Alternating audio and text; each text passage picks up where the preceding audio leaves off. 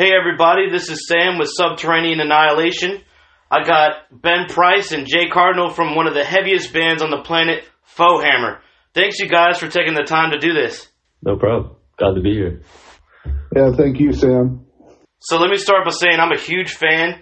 I think I've seen you guys probably like 7 times. So let's start at the beginning. What inspired each of you to play music? I think, honestly, it was like my parents. They encouraged me to play music because they're both musicians.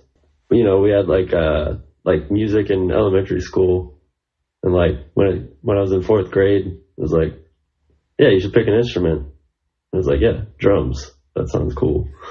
So that's how it started. And then I pretty much got into rock and metal eventually over the next couple of years.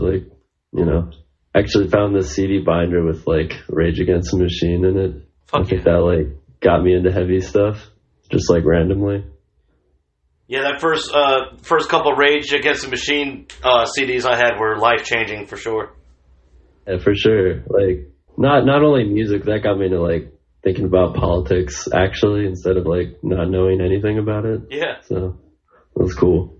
Yeah, you go from there to whatever, Metallica, Slayer, Sepultura, get into death metal. Hopefully not new Sepultura or Soulfly. Oh yeah, tons of new Sepultura and Soulfly. Oh god. So what about you, Jay? So I actually have a similar situation to Ben. Both of my parents were musicians. My parents actually met going to conservatory.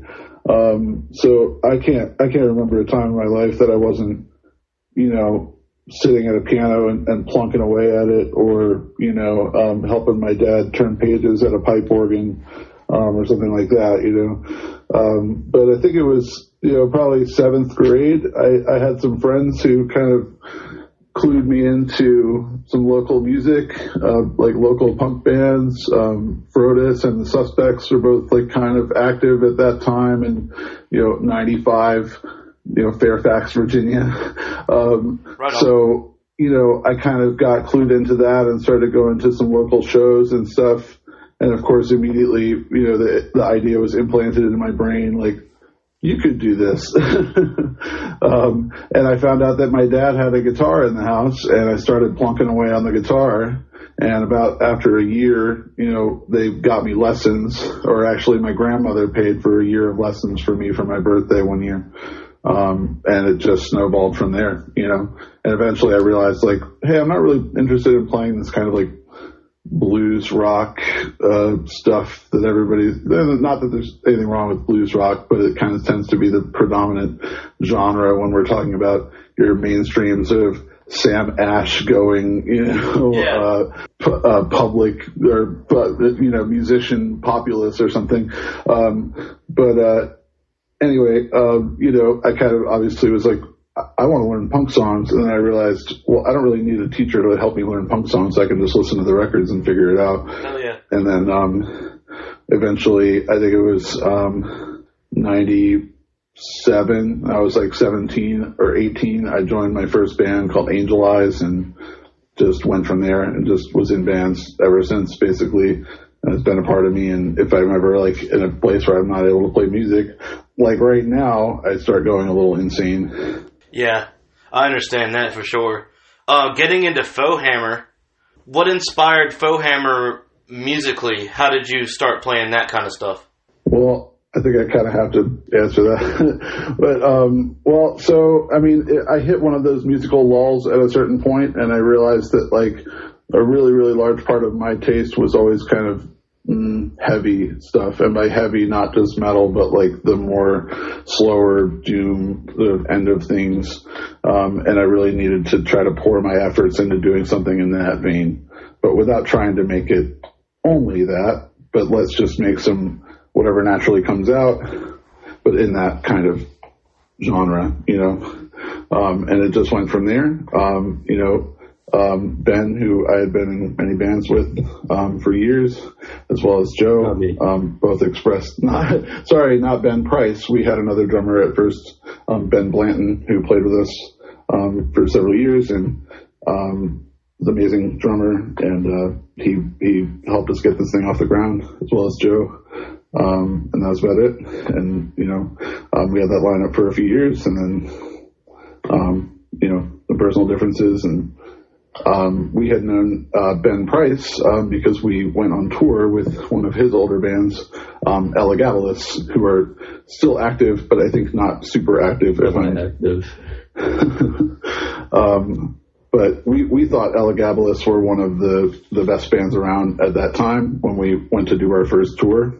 And I had known Dustin, who's the other half of that duo, for many, many years. And not only could I not think of some nicer guys to want to spend a bunch of time with over a course of days, but also their music is some of the most amazing, mind-bending, genre-blending music I've ever heard. So it was like a no-brainer.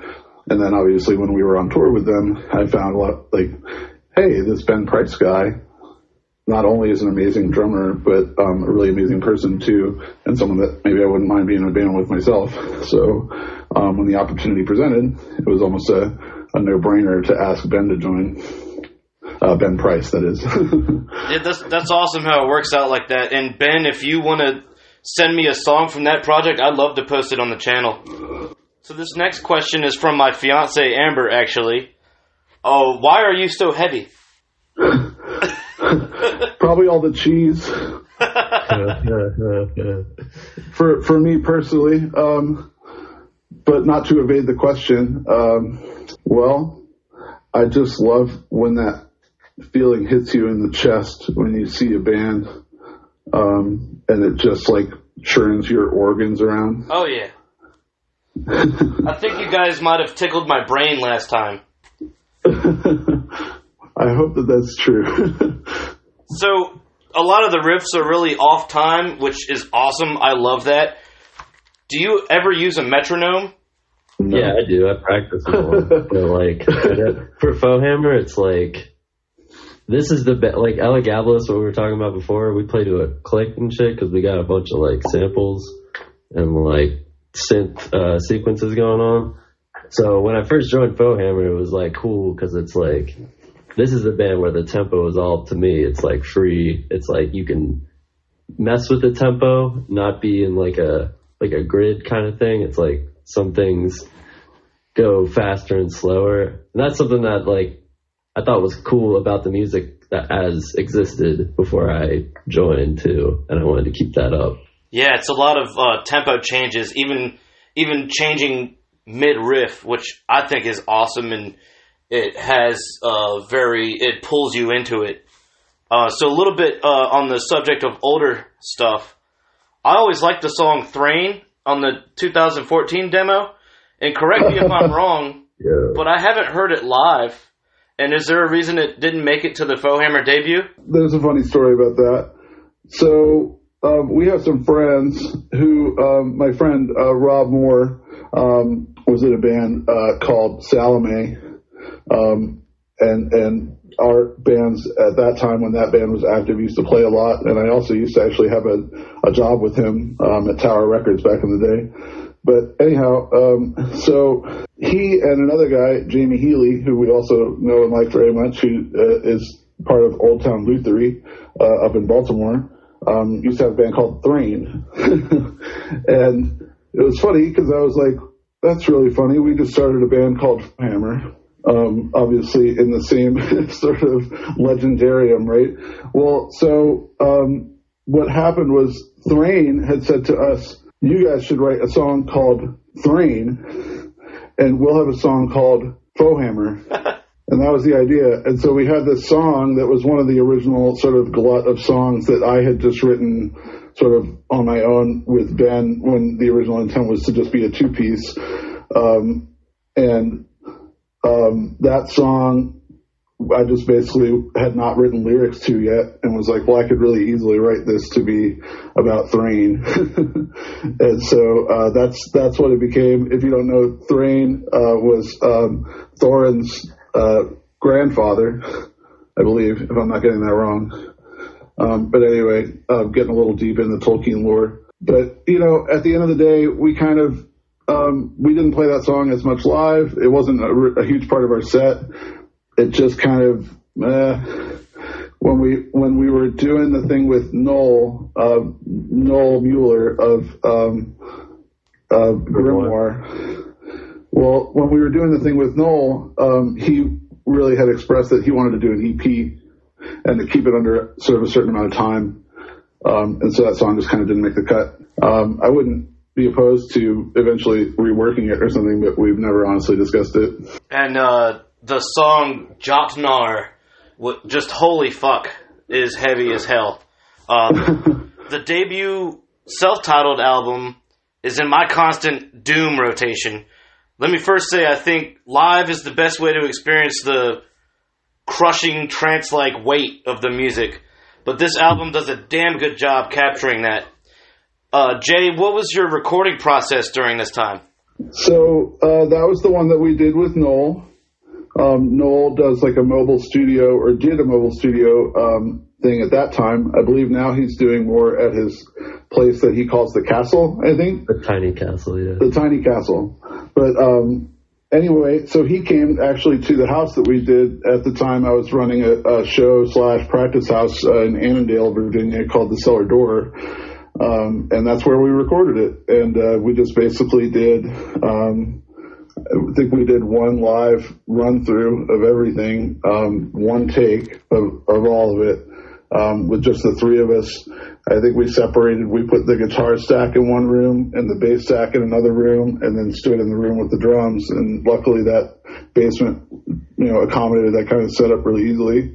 Joe did one guitar overdub, and then, and that was that. And there was an interesting bit about that, is that Jotnar part, well, that opening part, as I'm sure you know, is really like kind of loping and not very tempic, if that makes sense. Yeah. And when it came to record it, we tried to record it to a metronome, but not like an out loud metronome, but we were watching like the flashing light on the metronome. And so when it came to lining up the overdub and stuff, it was really bad. It did not work at all. And so major credit to Noel, who was able to, use his studio wizardry to kind of get that stuff to sound like we might have actually performed it live. Hell yeah. Can you tell me a little bit about the artwork of who is depicted in it and what are they doing? Well, my idea originally with the first record was, we wanted it, I honestly, nobody's ever asked me about that before, but I honestly wanted it to be like an agendered character. Yeah. Or maybe not agendered, but at least like, what's the word? Androgynous. Yeah. Like, you could not necessarily assign a gender to it. And actually, kind of part of my thinking on that was like that would maybe reflect the views of the viewer of it more so than the artist. Like, if you look at it and you think, oh, that's some badass dude, magician, wizard, then maybe that reflects that you think that only a male could do that. Right. Where to me, I kind of wanted to leave it just open-ended, and that the gender of that character doesn't particularly matter. But that's kind of a side point. But just kind of generally, like, it's supposed to be like a mage character who's kind of in training. And this character does sort of, as you ask about it, run through what I'm trying to create with like maybe the lyrical subject matter of this band, which is not, I'm not going to say that it's, terribly well thought out, but as it goes, I'm building it. And so this character has sort of gone through various travels and trials throughout the lyrics of the songs that are not direct Tolkien references in our band. Right on. And so in the second record, you see that character is basically sort of traveling toward this volcanic archipelago where there's basically going to be some sort of gathering of these mages for a purpose as yet unstated. That's awesome. I like how the stories intertwine and stuff. I don't know how you out-heavied your debut, but you did. Second Sight, your sophomore album, is just devastating. Was your inspiration or writing method changed in any way? Well, thank you so much for saying that. And I would say, I mean, as far as the writing method, just to be honest, a lot of the early songs were written, the riffs were kind of written by me for at least the first, like, small handful of songs, which was all we had because they're all, I can't seem to write a song that's under 10 minutes long. But anyway, well, the honest difference is that Joe was writing with us on that record. And so it's probably about, being honest, it's probably like 55-45 Joe's riffs versus my riffs on that record, with actually some from Ben as well. He wrote a couple riffs on the Seer. So that one was a lot more of like a group effort at that time. So honestly, you know, there was a lot of strength, I think, in that writing method and in those people involved. But, you know, it is what it is. People change and they move on. So we don't really perform any material off of that record now. We basically, Ben and I have, over the past 2 years, written somewhere about 70 minutes worth of music, I think. Is that right, Ben? That's actually not that long. I think it's like an hour. Awesome. Okay, so an hour spread across 5 songs, one of which pretty much he wrote entirely, one of which pretty much I wrote entirely, and the other 3, I mean, we met dead in the middle on the songwriting. Ben is an amazing songwriter in his million other bands that he does, but I think some of the main ones right now, At the Graves, which is his solo project, where he plays all the instruments, and it's pretty like drool-worthy riffage, and then Immiseration, which is the sadly not yet live debuted brutal death metal band, with some other sort of Baltimore area luminaries, which I'm sure he could tell you more about. Yeah, I mean, it's kind of the band cursed by all this Corona shit. We had 6 shows canceled, like our first 6 shows. But, you know, yeah, I've been trying to do some death metal shit for years, and it's cool. We're finally getting going, you know, but then all this. But I don't know, I got like tons of songs and shit. But the EP is online, and it is pretty jaw dropping. And if I'm not wrong, it's all you, right, Ben? Yeah, it's all me. I played all the instruments and shit. Fuck yes. Just a couple more questions about Second Sight, and then we'll move on from that. I can hear more like evil hatefulness in the music, maybe because of the minor and dissonant chords. Could you say the same about the lyrics, Jay? I wouldn't use the word hateful, but we've certainly gotten that comment before. I forget who it was, but we played with some band and they were like, "Man, you guys are pissed." Yeah. And I was like, I'm not really that pissed, you know, I like cats and anime and, like, you know, but I am pissed, but I'm pissed about the current political situation, right? You know, but I don't try to live my life in an angry way or something like that. I'm sure that it certainly comes out in the feeling of the music, that it's like, you know, it is certainly a release for me, at least. I know, I can't speak for Ben, but I'm pretty sure that he feels the same way. Yeah. But certainly, you know, I mean, we're pouring our guts out into it musically, but lyrically, it's not really, you know, you have a lot of metal. It's like either really like politically charged and angry in that way, or you have other metal that's like kind of like, oh, I'm angry at women, so I'm going to write about killing them or something like that. I don't know what that's about. But for me personally, it's like, you know, honestly, like, well, Lord of the Rings was one of my favorite things growing up. My mother read it to me when I was a child. That led me to sort of a general love of sci-fi and fantasy. And, you know, I'd much rather write about something like that. You know, man, these times are so dire, and I think that it's, you know, I don't think that it's wrong we need people to comment on what's going on now. But for me personally, I would rather maybe provide somebody an escape, because that's maybe how I what I feel is my strength more than trying to make some sort of political commentary and then have that fall flat on my face because I am not all that knowledgeable. I've read a bunch of Chomsky and stuff, but I'm not going to say I'm an expert in anything, you know? Right. And I really appreciate that. I love the fantasy, sci-fi lyrics. And, you know, there's already enough of that political stuff. Yeah, there's so many people that would do that way better than me. So just one more about Second Sight, and then we'll move on to the other stuff. I noticed you departed from the black and white artwork to this beautiful and terrifying painting. What inspired the change, and who's the artist of that? At that time, when we were devising the cover concept for all that, and for the first one, frankly, I very much always try to have my bands be a democracy as far as how we make decisions. I would not ever be like, I'm the ultimate authority on this stuff. So what we came to decide was that we wanted to do a color cover. We used the same artist from the first record, which was Luciana Nadelia, who's from Transylvania, actually.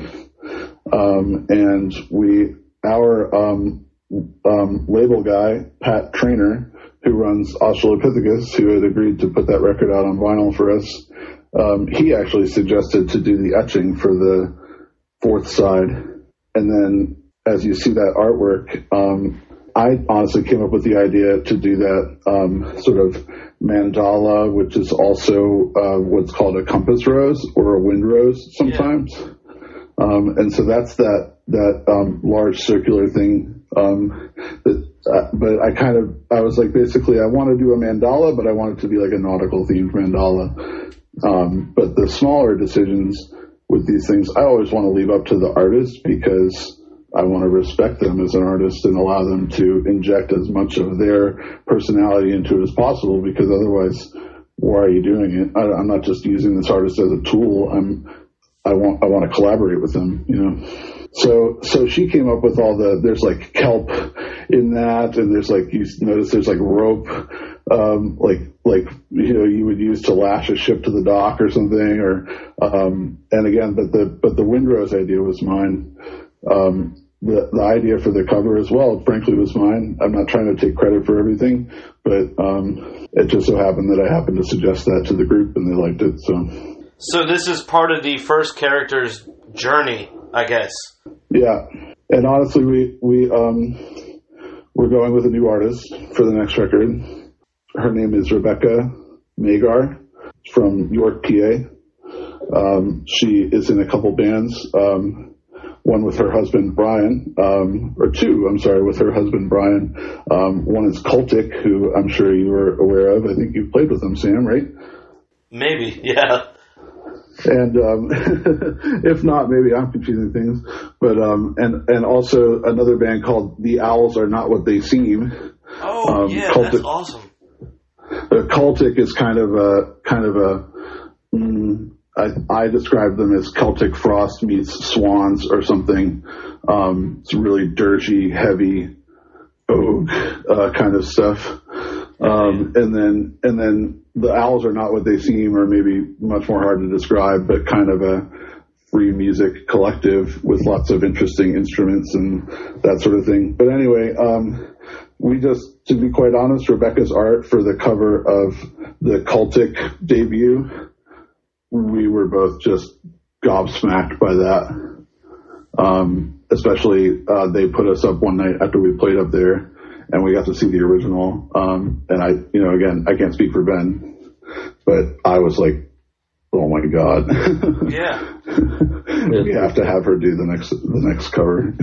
Sometimes you just know like that. All right. So your last show you guys played as a 2-piece. Somehow it was just as pummeling and didn't lack any thickness at all. How was your stage setup different, and what gear did you use for the gearheads listening?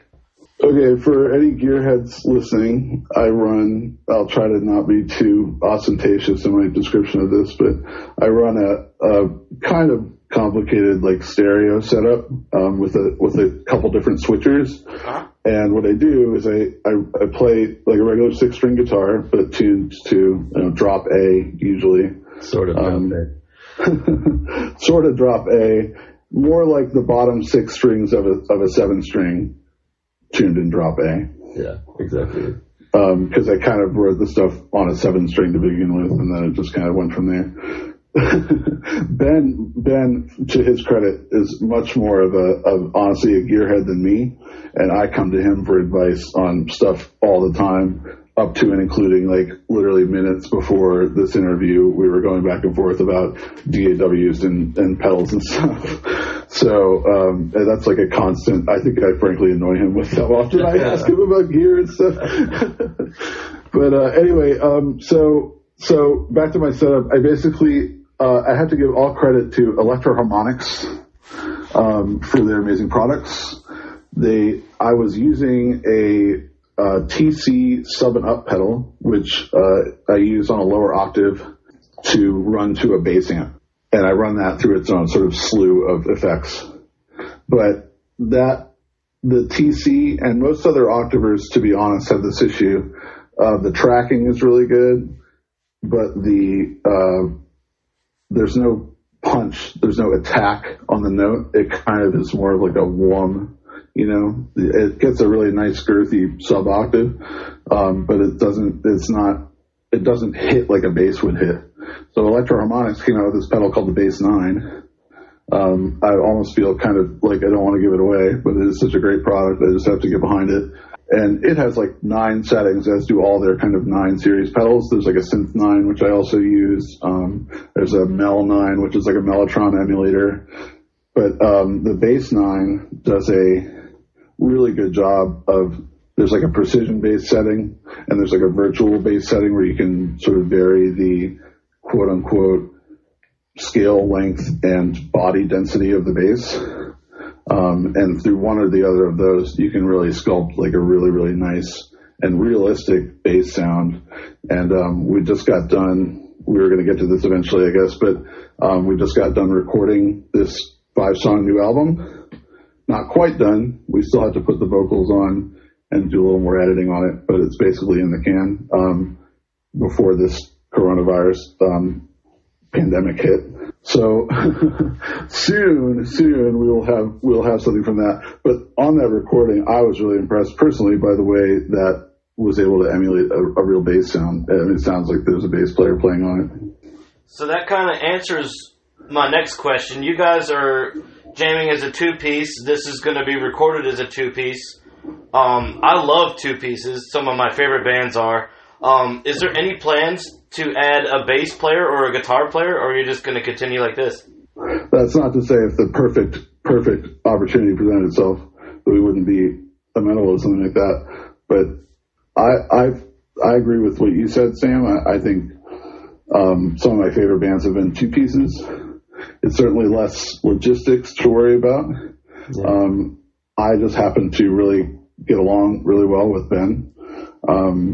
You know, we have like a really, really good working dynamic, in my opinion, where like you don't really, sometimes you're trying to write songs with people, it's like you're fighting with them. But with Ben, I've never felt that way for even an instant. It's always been a super well expressed mutual respect. Oh, for sure. Yeah. So I mean, we disagree about things occasionally, but like it's pretty. We keep it pretty chill. And that's out of the respect that Jay was talking about. So for this new album, without giving more information than you want to give, what can we expect for the new Foehammer album? Expect it to be different, that's for sure. There's a lot more variant in the tempos. Like, Foehammer as a very slow plotting band, Not plotting in a bad way, but like, it's just beating you down with these riffs. But yeah, it's like there's some faster parts, there's some more dynamics going on, I feel like. So yeah, I'd say it's not as like one dimensional kind of, Not that I think that was a bad thing with the other ones, but it's like there's a lot more going on this one. But there was kind of a focus on, I really want this to be like the most pummeling, doom hole generating kind of thing that I can possibly make, Yeah. Where honestly with this new material, it's like I said, one of the songs Ben wrote entirely, one of the songs I kind of wrote entirely, and then the other 3 were written like literally like 100% collaboratively. I think like literally riff for riff, it's like 50-50. Yeah, we talk riffs here. And we kind of just, I was like, one day I was like, we need new material. Let's just throw the fuck down. And we just sort of just wrote those songs in like a flurry. And to be honest, it's like the most proud of anything I've ever done songwriting wise, I think. And that's sort of like the second half of, at least we hadn't really talked yet about song ordering, but I think the idea is that the second half of the record is kind of the stuff that we wrote collaboratively, and it really like ramps to the end, if that makes sense. Yeah. Fuck yeah, I'm really excited about that. Yeah, I think most of the songs we played at that show were what we're talking about now. I did hear one with a blast beat. Is that on the new one? Yeah, there's blast beats and like all. Yeah, I think there's at least minimum 3 of the 5 contain blast beats. Fuck yes. And that's what I was hinting at with the tempo variants. That's awesome. I love to hear that. But it's like if you can fit blast beats in like a Doom milieu, kind of, you know, that makes sense. There are some other bands that do a similar thing. I'm not trying to ape those bands, but you know, I just like playing blast beats, you know. So. Yeah, they're a lot of fun. And I like when he plays blast beats, so it works out. So after this virus craziness is passed, will you plan on touring to support the new material? Dude, so bad. I think again, not to speak for Ben, but I think he does as well. I'm really itching to get on the road. It's been a while, and I'm like a road dog a little bit. Yeah. When I've been on tour before, I did like a 32-day one with this band called Black Table out of New York, and at the end of it, I was like, let's keep going. I could just never go home. I would love that if I could do it, but you know, you can't really do that on getting paid $100 a show. Yeah. Eventually, the money's gonna run out unless you're eating like literally, I don't know, bird seed or something. Is there any interested record labels, or are you going with the old one? You know, we haven't really figured that out yet. I think Pat Australopithecus has kind of, I don't think he's really actively doing that label anymore. And so maybe he's going to hear this and have a different opinion, but I kind of got the feeling that he would not really be interested in doing the next one. So we are kind of like, I've never done this before in my life, but we are kind of compiling like a list of fantasy labels of like, if you could pick anybody to put it out, like who would you pick? Yeah. And I think we're just going to throw it at them and just see if there's any interest. Yeah, you never know. And if there's not, then like I absolutely would not be opposed to doing some sort of hand packaged, self-release kind of thing. But you know, if someone wants to do the legwork for us on that, of course we're gonna hop on that opportunity. Definitely. So how are you guys handling the whole stay-at-home order? Sepultura live streams. Watching Ben's Sepultura live streams.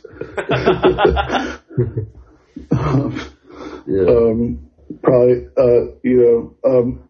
I've been alphabetizing my record collection. That's one thing. I did my taxes. I should say our taxes. I'm married now, so. Yeah. That'll keep you occupied. Well, and we were like, oh, well, there's a stimulus check coming, so I better get my taxes in like right freaking now. Right on. Yeah, that'll keep you occupied.